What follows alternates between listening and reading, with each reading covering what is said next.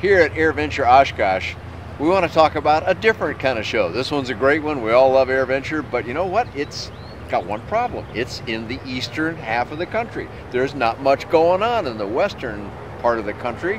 All due respect to those that do various shows, there's not any kind of big events out there that come to my mind right away, except that's changing now. I'm Dan Johnson. I'm going to get a chance to talk to Robert Goyer, the editor of Flying Magazine, which everybody knows, but you've got another little wrinkle in the opportunities for Flying Magazine now, and it involves a thing called the Flying Aviation Expo. Tell us a little bit about what that was in its beginning and some of what its goals have been. Yeah, no, thanks, Dan. The Flying Aviation Expo is something that we did starting last year. 2014 was our first edition of the Flying Aviation Expo, and we decided to do it for exactly that reason, that the West Coast was just a prime opportunity to work with some great customers, to give our readers a chance to interact with us, but also to give some of our best friends in the industry, you know, the airframers, people who produce avionics and pilot supplies and all that, a chance to reach out and see some of the great customers out there. One of the prime sponsors of Aviation Expo, Flying Aviation Expo, is Aircraft Spruce. And they're out there in California, and they have to come back to Wisconsin or Florida to reach their customers. So it just seemed like a natural to us. Well, it sure did. And, you know, when I was out there last year for it, I was impressed with the quality of the execution of the show was very good. It's clearly the folks at their name eludes me right at the minute. Event Lift Event Management, that's and what it Urban was. Expos also, they partner on it. Yeah, so when I was out there last year and joined you at the Flying Aviation Expo, Thank you for doing that, Howard. I was terribly impressed with the execution of the show. You know, it's kind of one of those background things, and we're used to it, how well EAA does it here at AirVenture. And people think it just sort of happens. It doesn't at all. So Lift Event Management I thought they did spectacularly well at all the preparation. The whole thing was just done excellently, which is, I can't say that for every air show I go to. No, that's very true. And Lift it's not their first time at the air rodeo. You know, they produced a number of big aviation shows in the past. They're really good at it. I agree. And we were lucky to have them as partners along with Urban Expos.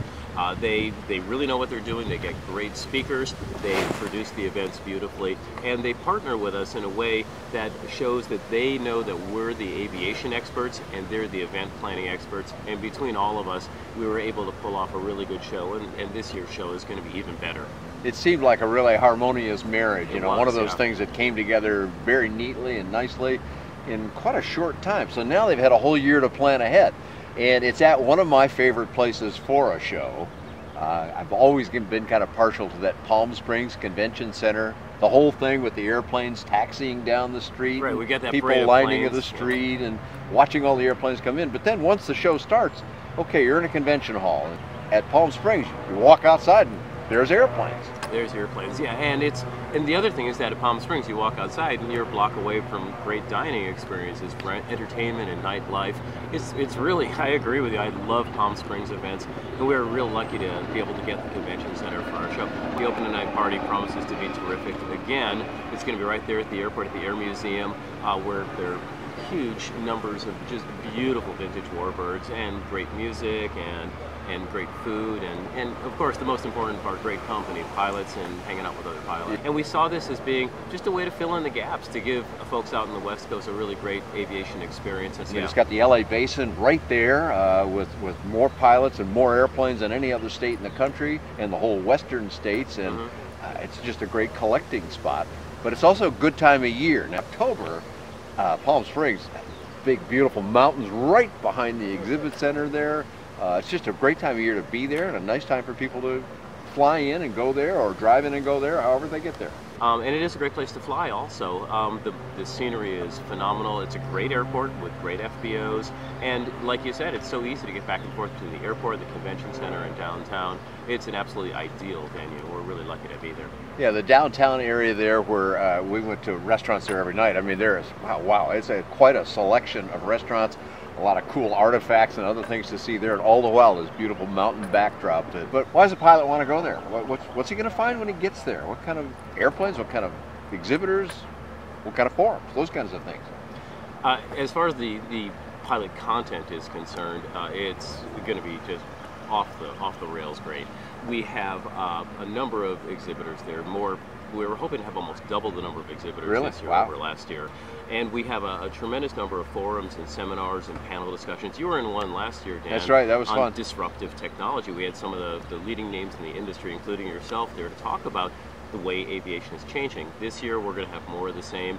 We've got a pilot proficiency center for both IFR and VFR pods right in the middle of the show. People can go, pilots can go and they can fly, get instruction from NAFI and safe pilots, have live ATC while they're doing it, fly these really cool scenarios, all for free.